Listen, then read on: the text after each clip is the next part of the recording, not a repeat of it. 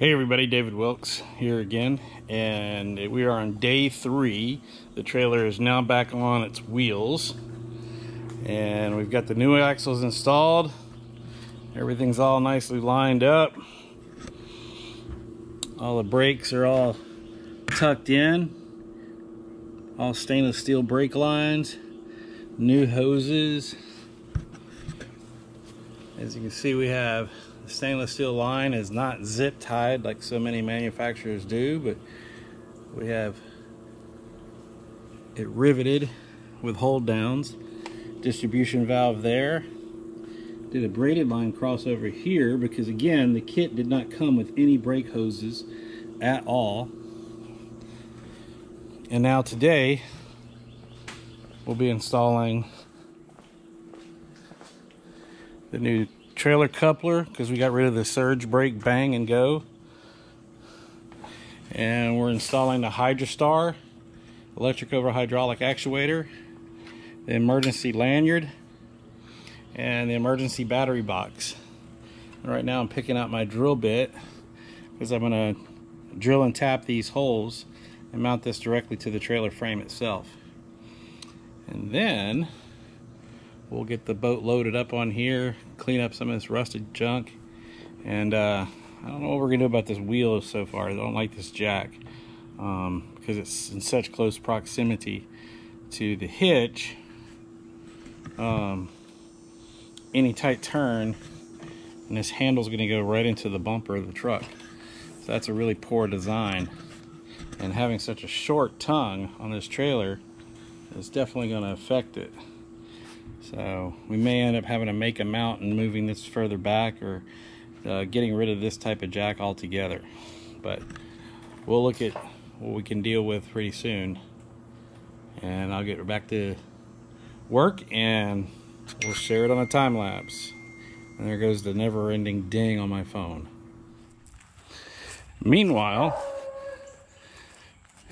Carson's on the trail.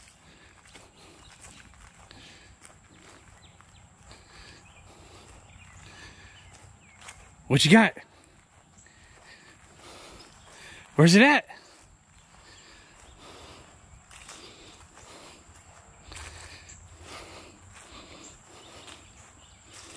Beagle on a hunt. I heard him crying from inside the shop.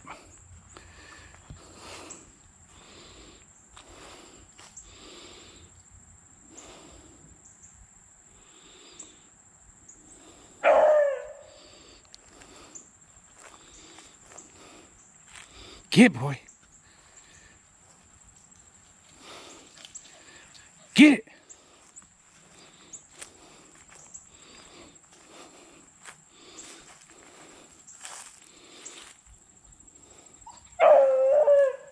That's my boy. Get that trail. Where's he at? You found a bunny?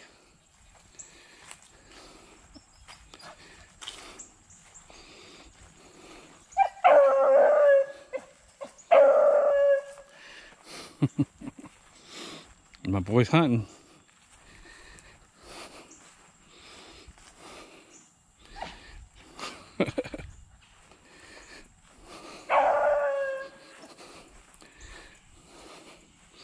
All right, he's going in the woods. I'm not. I'm going back to work. Carson, come here. He said, I'm on a trail. Come here, boy. Good boy. Good boy. What do you see? Where is it? Where'd it go? Where'd it go?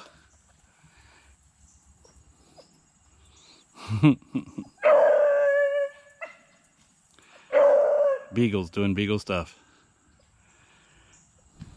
That's awesome.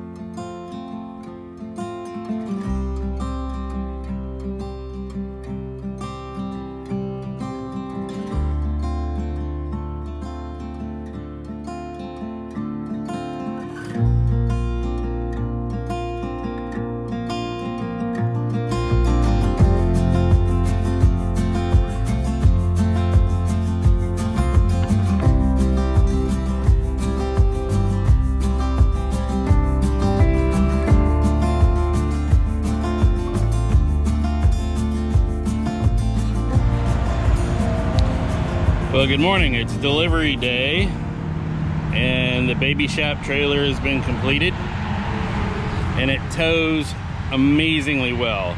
I wanted to put a couple hundred miles on it this morning before wrapping this video up. It's probably going to be a video series because there's so much footage about what I did in building this, and yes, I have lots of traffic in the background, so I'll try and over talk that. So we got the trailer. It was a spring axle trailer, really just a poor design, as I said before. I'm not a fan of magic tilt.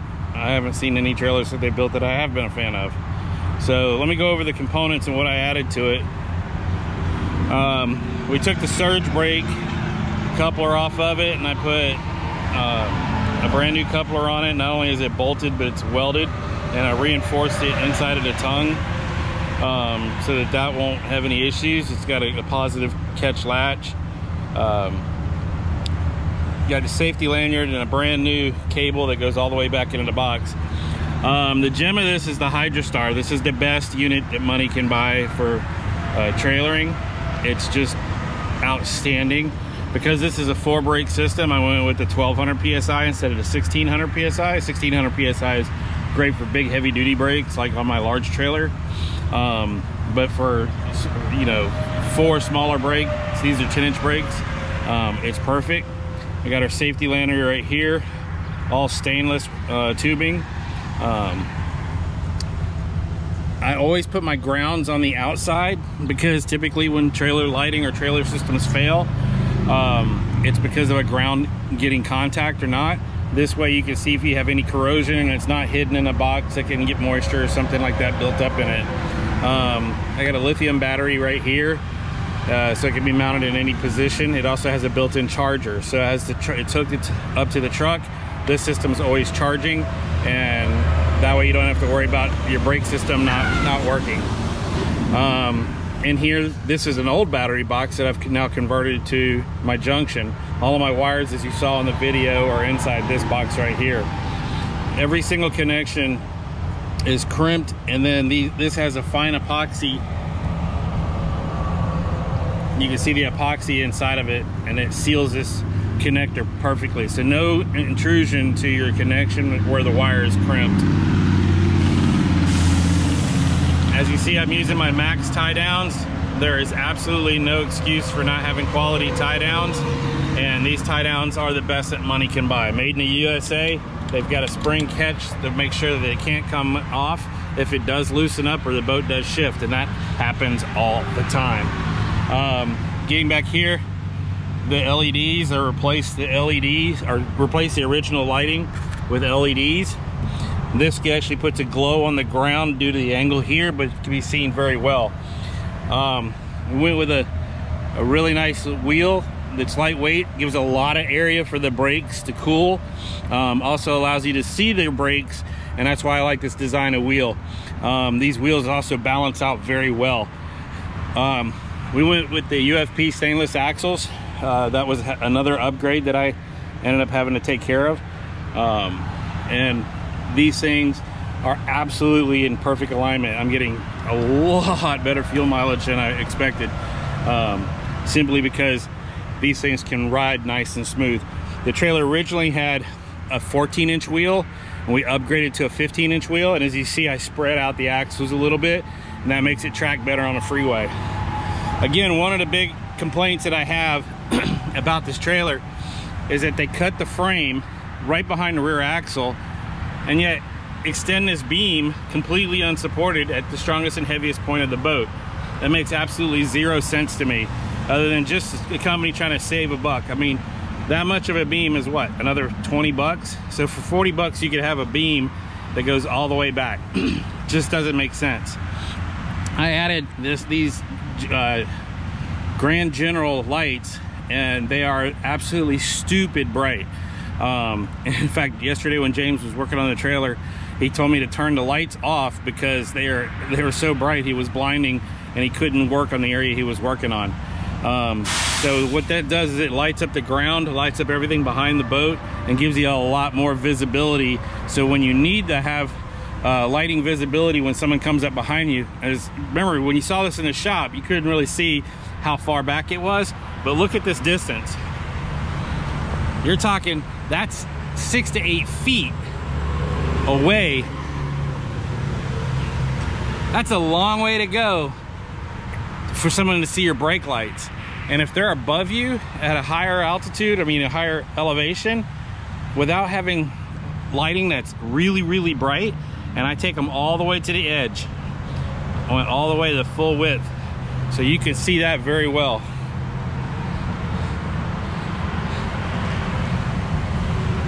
All the way around. I think the build came out very nice. Again, everything is tied down, covered up, ready to go. We changed the jack. It had one of those swivel tire jacks on it. That's just a piece of junk and it was ready to fail. So I put this really nice 2,500 pound jack on it. This is a gear reduction in it. It absolutely works beautiful. Drop the leg, no problems at all.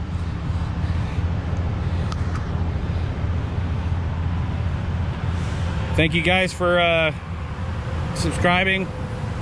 Thank you for joining my channel, and I appreciate everybody who's been watching our videos.